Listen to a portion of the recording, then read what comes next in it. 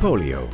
As we move towards eradication, we must do everything to make sure that once the disease is eradicated, it stays eradicated.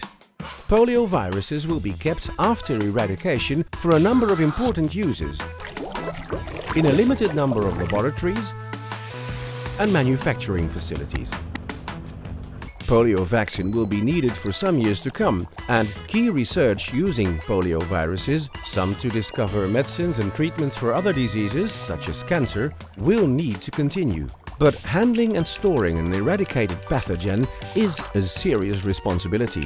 If poliovirus is accidentally or intentionally released into a community, it could spread to once again cause paralysis and death.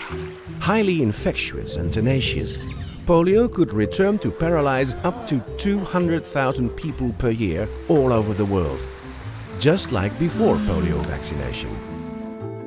The World Health Organization is working with governments to ensure measures are put in place for the secure containment of polioviruses. Countries around the world have all committed to destroying unneeded poliovirus materials and reducing to a minimum the number of places in which they plan to keep the virus. Any place that holds polioviruses must follow strict biorisk requirements and undergo a rigorous certification process to demonstrate that they can safely and securely handle and store the virus. Only then will they be allowed to continue to keep and work with the virus. Inspections and checks will help to make sure that containment requirements are maintained.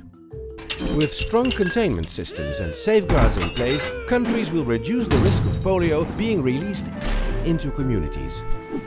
Containment is key to protecting today's and future generations from polio. Let's preserve the legacy built and work together to secure a lasting polio-free world.